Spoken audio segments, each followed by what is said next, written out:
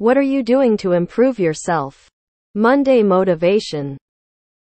So many things, and absolutely nothing at the same time. When I first began my self-improvement journey, I was doing everything. I was telling my clients many of the things in the list below. Meditation. Cold showers. Wrote down my goals. Visualization. And so on. None of it really worked for me, and none of it truly was working for them. It just made me think there must be something deeply wrong with me. Life went from bad to worse. Then I came across someone who helped me wake up from the dream of my thinking.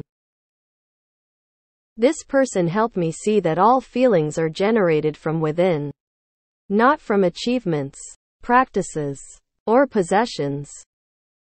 So I stopped strategizing, fearing, blaming myself, and worrying about what I said and what I did. Oops, didn't cold shower long enough. Whoops, didn't journal exactly after doing yoga at exactly 8 p.m. Oh no, have to restart my streak for missing the gym.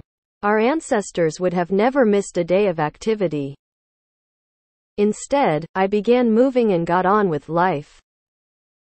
Like animals. Ever notice how they don't need self-improvement programs and practices to be awesome at life? Today, my approach is fundamentally unintellectual. I cut myself slack, as much slack as it takes. I don't spend much time monitoring what I say and do. And if I say or do something stupid or negative, I don't give myself a hard time about it. I just take a mental note and move on. Self-punishment isn't necessary for learning, or even that useful. Instead, I just let my life flow. Please do not take this the wrong way. I am in no way saying to live life however you want and not be aware of your actions. I'm saying to live life. It's amazing how easy and effortless life becomes when you just do what occurs to you and stop spending so much time in your head.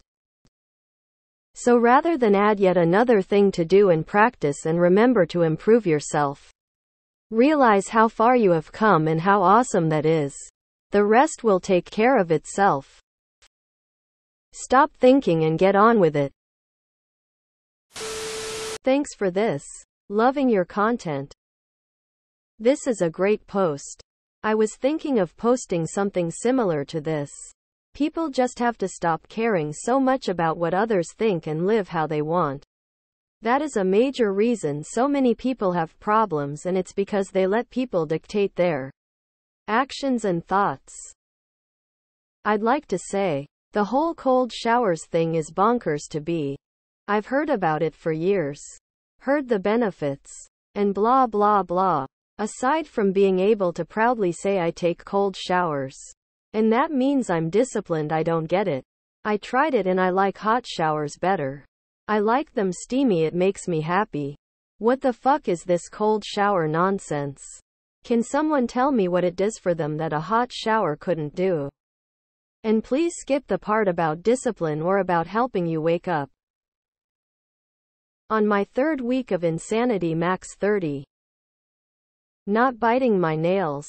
Stretching every morning. Getting a reasonable amount of time to sleep. Physical exercise 4-6x a week. Dancing and seeing my friends on the weekends for some socialization. Everything in balance. 2023 so far. Reading a book a week. At the gym at opening time. Haven't logged in an online video game up until now. Deleted many procrastinating apps. Working on a certificate and applying for training courses that could potentially better my chances at getting promoted at work. Will leave this website soon. I think I'm on a similar journey as it happens.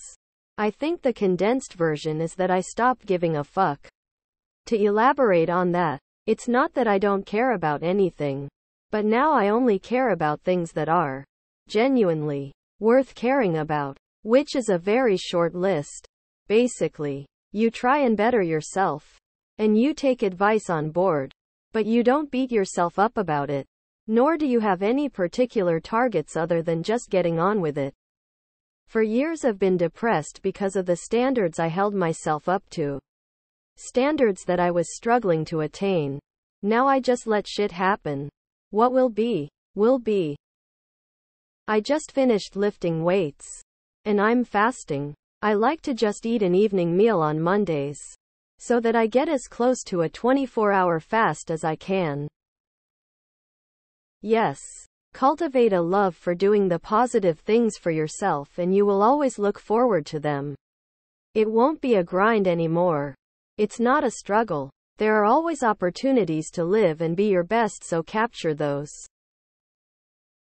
Finishing up math homework and taking the first math test of the class on Wednesday.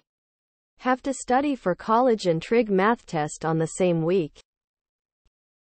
Taking less naps, time to be productive.